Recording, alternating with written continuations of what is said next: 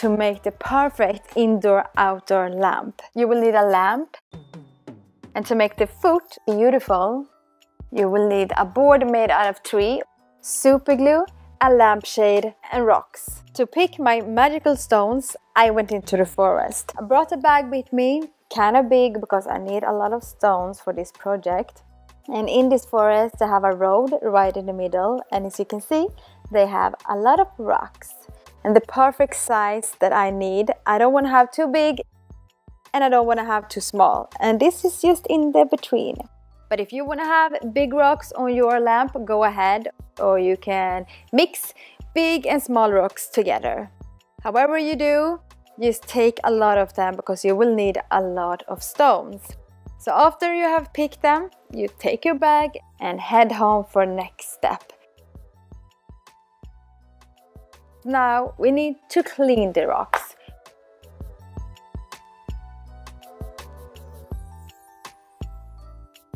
After you have cleaned them, let them dry, and while the stones are drying, you can clean the foot of the lamp as well.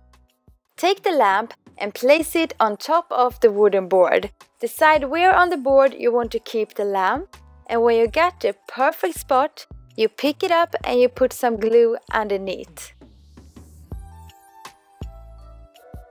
Then you place it on the spot that you already decided on. You can touch it up with some extra glue. Let it sit for at least 1 hour before you continue this DIY. My stones are dried and they are ready to be DIY'd. One thing you have to think about when you are gluing your lamp onto the board is that the board should be on the back side of the lamp. Because once you're done with the lamp, you don't want this to be in the front, you want it to be in the back so you can't see it. I chose this lamp because I thought it was really simple. I don't want it to get too much attention because in the end the stones is going to be the center of attention on this lamp. And I found this grey lampshade that goes perfectly with the color combination of the stones. This is going here and the stone is going there, and I think it's going to look so cute. If you have a lamp at home that you don't use anymore, use that one. Or you can go to the flea market as I did, and I bought this lamp for maybe $2 or less. And the same with the lampshade that was about $1. So once you have everything ready, you take out your glue and you will start gluing. So that's what we're going to do. The easiest way to make the stones cover the whole wooden board is to start at the end and work your way in. What I did was to glue half of the stones to the wooden board and the other half was floating outside of the board. After you have glued it all the way around, you can start gluing the stones wherever you like. It's your choice on how many stones you're going to keep. If you put too many, it's gonna get heavy. The lamp is almost done now, guys. The indoor-outdoor feeling.